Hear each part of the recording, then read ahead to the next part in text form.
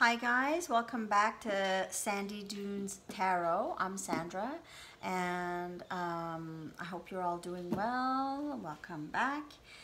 I want to apologize because the cards, the whole reading had been done and I was about ready to upload and I tried.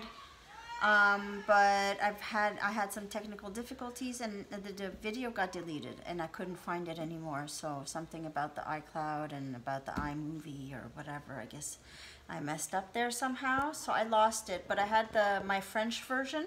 And so I went ahead and just got all the cards out in the same order. Okay, so I want to thank you for watching my video, for subscribing, commenting, sharing, liking. If you have any questions anytime, please go ahead and ask. I do personal readings, but at home. So I haven't set that up yet. I don't know how to do that yet. So I'm still in the process of checking everything out. I'm going to make all kinds of videos and yeah. So I'm only just starting out. And so let's go ahead and start. I started with my Rider-Waite deck. And the first card that came out is the Knight of Cups right here. Okay, so this is a love reading for July 15th to the 31st, by the way, for collective, everybody. So it may or may not resonate with you. Take what does resonate and go with that. So the Knight of Cups came out first. Then we have the Eight of Swords. The Eight of Swords. And then we have the Six of Pentacles.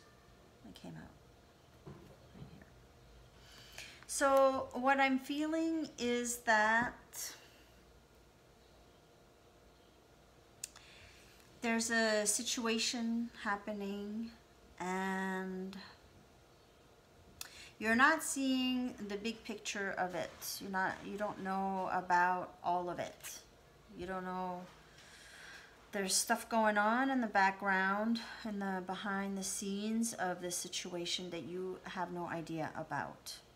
So there's also some sadness there because you don't know everything, and it's hard not to know everything. We want to know everything because it's like walking in the dark, but there's something sometimes positive about not knowing. What maybe the less you know, the better, I think.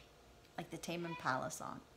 Anyway, yeah, maybe the less you know, the better. So, like a curious mind like mine just goes nuts over things like that. But it's like a work in progress, and I try to breathe and accept the fact that I won't know everything, and that's it. You know, that's it.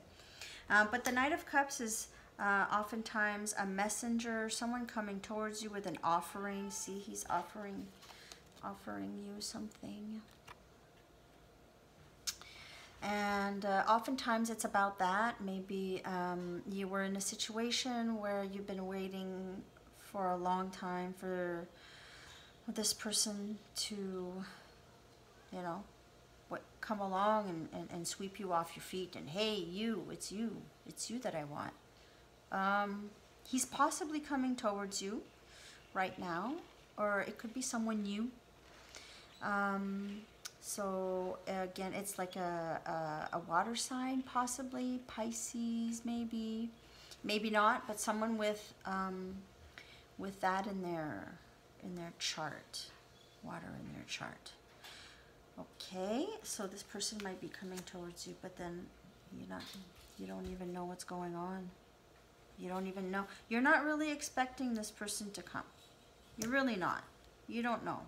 You don't even know that this person is even thinking about you. You don't even know. You just don't know anything. You're like sitting in the dark there and you're just really sad or trying to get out of that sadness. There is also the possibility, of course, the outcome of the Six of Pentacles oftentimes is very positive. It's very, very positive. There's a lot of abundance there. But I don't know why I get the feeling this is like a third party situation. Maybe there's someone else and this person is kind of sharing themselves between two people, possibly one more than the other, one maybe a little bit more than the other. Don't know the reason why, but probably there's more of a commitment towards one than the other, but the other is still very important. We're gonna go and see a little deeper, but this, you know, this could be one of these situations.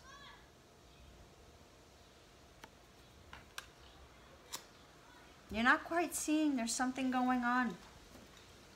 Then I took my this deck here, the Good Tarot,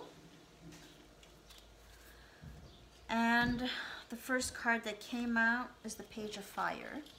Beautiful card, full of beautiful energy. This fire is always about moving forward fast, you know, determination, adventure. It's like a Sagittarian energy there. So this person has a lot of passion and a lot of emotions for you. Okay, a lot of passion and emotions for you. This is also a young energy as well, probably a little bit younger than you, and he is also a messenger, so he is coming in with an offer as well. So this is probably, I would say, I'm feeling like it's this person, the same person, just being determined here and coming forward, maybe. And so with the timeline, I don't know when this could happen, but you know, the time is July 15th to the end of the month, but it could be later than this. Could be. Could have already happened also. Followed by the Queen of Earth, which I feel is you here. Very grounded, a grounded energy.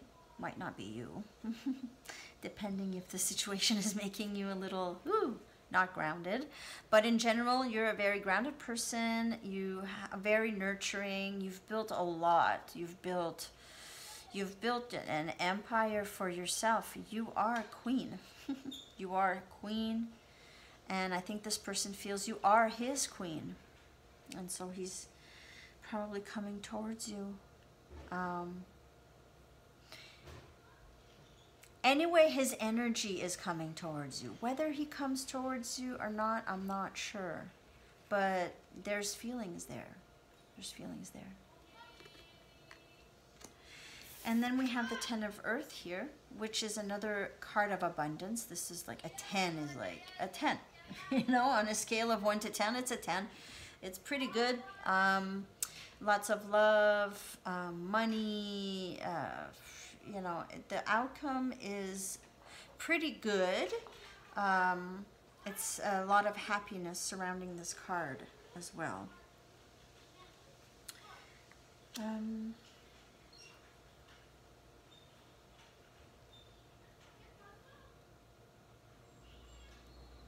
Also, what I'm getting, this Queen of Earth, she is not messing around. She's not messing around here. You see, okay, she has gone through so much that you look at the determination and the, you know what, I'm not messing around. That's it. So that's what is happening right now.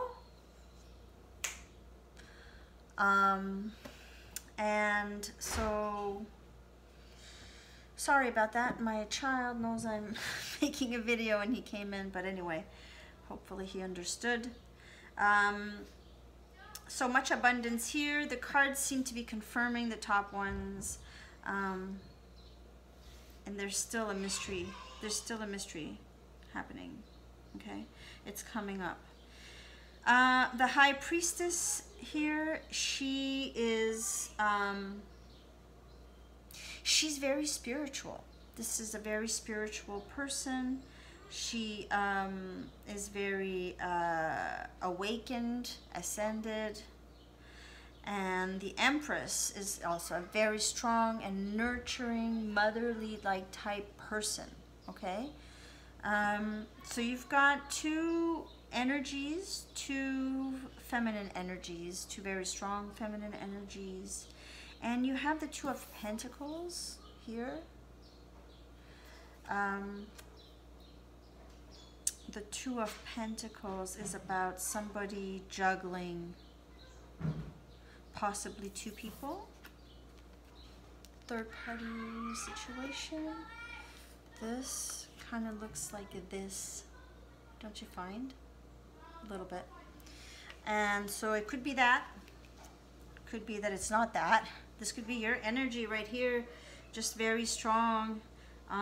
Him also, he could have that energy, feminine energy, whereas somebody that's very spiritual or getting there. He's probably getting there, looking inside. And then you have the juggling of the two. If it's two women, if it's third parties, juggling of the two. If it's not, it's also a conflict between the heart and the mind, where somebody here is really like nurturing, and all this is more like, and this is more spiritual card. So a conflict maybe. So not sure about what to do, you know, not sure about the decision. Gosh, I'm reading it even a little differently than I had originally, so I wonder what that means. And then after that, I took my, okay, so this was the Everyday Tarot deck. Sorry, I forgot to introduce it. And now I'm going to be reading from my cats, my Pagan Cats deck. It's a very cute deck. I love this deck. So the first card that came out is the Sun, so no worries. Things are, no matter what, it's just, things are turning out great. Right there, there's the Sun. You are probably this person that you're reading for, or that you're inquiring about. You are their sun. You're their queen. You're their sun. That's how they feel. Doesn't keep them from waiting and not coming forward, and not right yet. Not saying not coming forward, because we know somebody's coming forward. Might not be him. Might be someone else. But right here is the Hermit, and so that's somebody going within themselves. It could be you as well, going and doing some inner work. You know, taking time for yourself, checking in. You know, sometimes some situations can be so overwhelming that we get lost in them, and we really just need to retreat and look inside. And the cards ended, these cards ended with the Ten of Cups, and that's, again, 10. A 10 is a 10. 10 is just awesome. That's all you want, is the 10s all over. And this is a 10 right here. And a 10 is abundance of love, love, love, love, celebration with family and friends, celebrating shared goals here, just great gatherings all the time, and it's just a happy heart, happy heart. And the last deck I pulled from is this deck right here, which is the Chakra Wisdom Oracle deck. This is my latest one. I love it. So the first card that came out is the card of faith, and here's Spirit is telling you to have faith that things are just going to work out. Have faith that things are presently working out the way they are supposed to be working out. They're just, that's how they're supposed to work out. Whatever's going on right now, even if you're like just pulling your hair out, this is what's supposed to happen. There's a purpose for it happening this way. Okay? If you tap into inside, you probably know maybe why this is happening. So it's to have faith, even if you don't know what's going on right now. If you don't know the whole story, you just have faith and just move forward with taking care of yourself, you know. And then after that, here you have the guilt card. The guilt card, it's not about feeling guilty. It's more about looking at your past and maybe, well, hold on. I'm just going to read it because they say it so well in here. It's just worth it.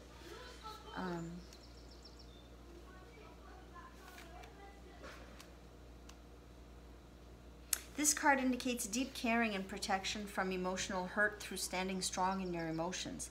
There is great inner resolve here.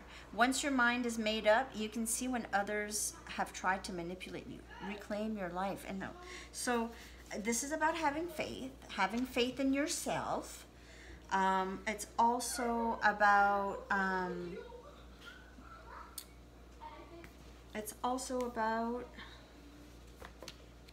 gosh, I get easily distracted by my son. Also, guys, when we don't know everything, this is what I wanted to say, and I lost my idea, but when we don't know everything, it's a protection. It's like we're protected, as I said before, you know, with this card here, you know, we're protected. It's a kind of a protection that we don't see right away. It makes us sad, but then we're like, oh yeah, maybe it was better I didn't know this. And then the last card of the reading is mysticism, and that says it all, doesn't it? And it's a very positive card because it says that same exact thing. It says it. You don't know everything, and you don't even need to know everything. It's not your business, actually. Whatever it is that's going on, this little drama behind the scenes, there is a drama behind the scenes that's happening, and it's none of your business. It doesn't change, and I don't think you want to know, even if you probably do want to know. But I don't think in the end that you want to know. But I'll read it to you, mysticism. This is a time of trusting in the unknown. There you go. You already sense the answer, even if it's not apparent. Do not ask others what they see, for you alone can see into the heart of the matter. Trust your intuitive powers to guide you. So basically, just take care of your business right now. It's hard to detach. Just accept that you don't know everything, that you might find out that there is somebody coming with an offer, maybe an offer of truth, at least a conversation, possibly. And just trust in that, and trust that you're being taken care of, because look, this stuff, this is all happening. This stuff is all coming, or it's happening already with the sun, with the sun, the sun, with the sun, remember. Okay, so thank you guys, and please share, subscribe, share, like, comment on my video. Please let me know if it resonated with you, and I'll see you next time. Thank you. Bye-bye.